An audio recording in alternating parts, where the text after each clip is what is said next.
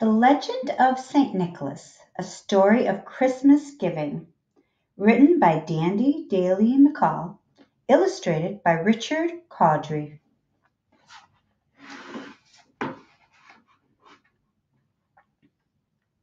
Nick followed his dad through the snow-dusted parking lot. "Not my idea of fun," he muttered. "Hey, you're the one who waited until the last minute to buy Christmas gifts for your little brothers," Dad reminded him. "True," Nick admitted. Why was it so much easier to think about getting gifts than giving them?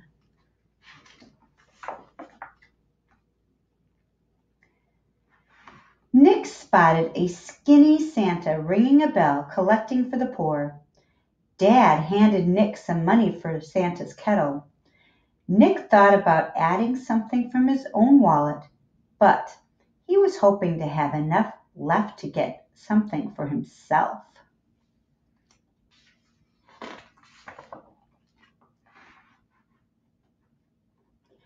Once inside the crowded store, Nick smelled hot dogs and popcorn. Scratchy Christmas music played overhead. "You get your gifts, and I'll see to this list your mother gave me," Dad called, disappearing into the sea of shoppers. Nick headed for the toy aisle, but a baseball glove caught his eye. A few minutes later, he heard a deep voice calling his name.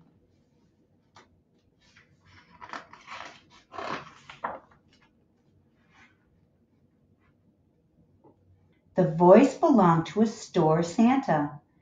"Santa used to go by the name Nick, or Santa Claus," he heard the Santa say to a group of children in the elf room. Nick remembered waiting for his parents in that room when he was a little kid. "A long, long time ago," the store Santa continued, "in a country far across the sea, a boy named Nicholas was born." Nick leaned against the doorway and listened. Nicholas's parents were very rich. They traveled all over the world with their son. When Nicholas was 8, they visited beautiful gardens in the Far East. Nicholas noticed the children begging for food. When Nicholas turned 10, his parents took him to the West. Nicholas couldn't sleep at night because he kept thinking about the longing eyes of the children in the streets, children who had certainly never owned a toy. On his 12th birthday, Nicholas and his family journeyed to the north. Nicholas waved to the children playing in the snow. "Why aren't they wearing coats and hats?" he asked. His parents exchanged sad looks.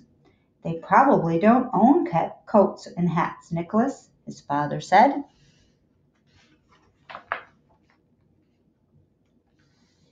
A few years later, they visited the Holy Land, where baby Jesus had been born that first Christmas. "In this holy place, God gave us the greatest gift ever given," Nicholas's father remarked. "Imagine how much God loves us to give us his only son."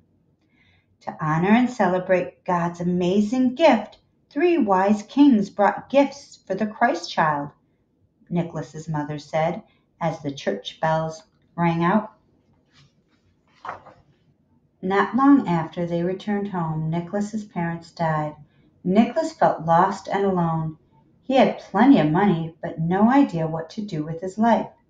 He looked to his friends for help.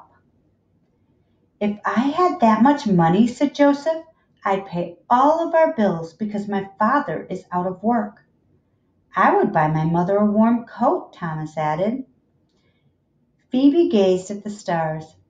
"My 2 sisters want to marry, but we don't have the money that's required from the bride's family. If I had the money, I would give it to my sisters for their dowry," she sighed. "And if I had enough, I would do the same for myself." Nicholas knew that his friends would never get their wishes unless...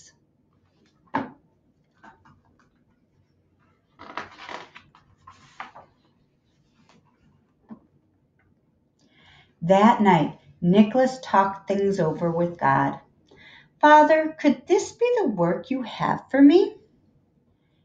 As if in answer, the church bells rang. Nicholas remembered what his mother had said about the wise kings bringing gifts to baby Jesus. He thought of what his father said about Jesus being the greatest gift. What better time to give gifts than on Jesus' birthday?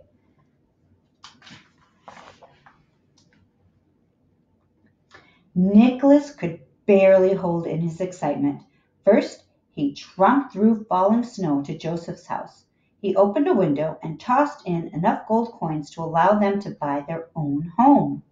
Next, he woke the town tailor and bought his finest coat. Nicholas ran all the way to Thomas's house and stuffed the coat through the open shutters.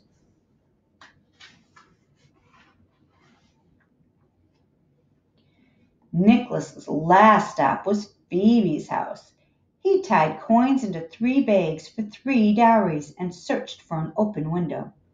Nicholas was about to give up when he looked to heaven and prayed for God's guidance. That's when he thought about the chimney.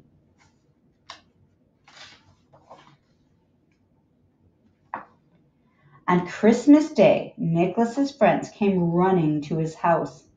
"It's a miracle!" Joseph exclaimed. "God must have heard my prayers." "We were given a gift as well," Thomas began. "My mother hasn't taken off her new coat since she found it this morning."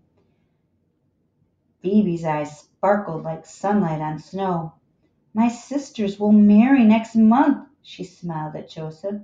"Now I too can marry. We don't know who else to thank, so we thank God." Overcome with joy, Nicholas understood his mission in life. This is how he would celebrate Christmas from now on.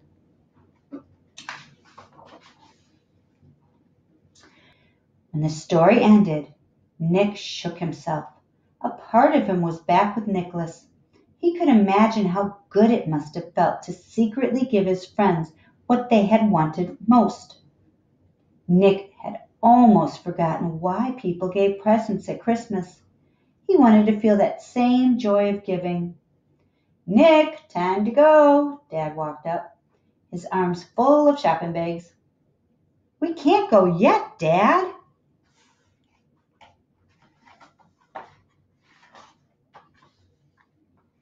Nick never imagined buying gifts could be so much fun. He found just the right toys for his brothers. Then he spent everything he had left on toys for the poor.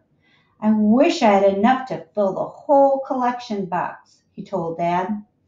Nick felt sure he'd never look at Christmas the same way.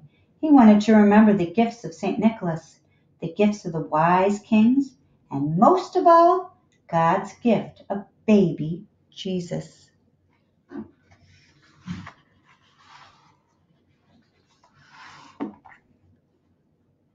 The end.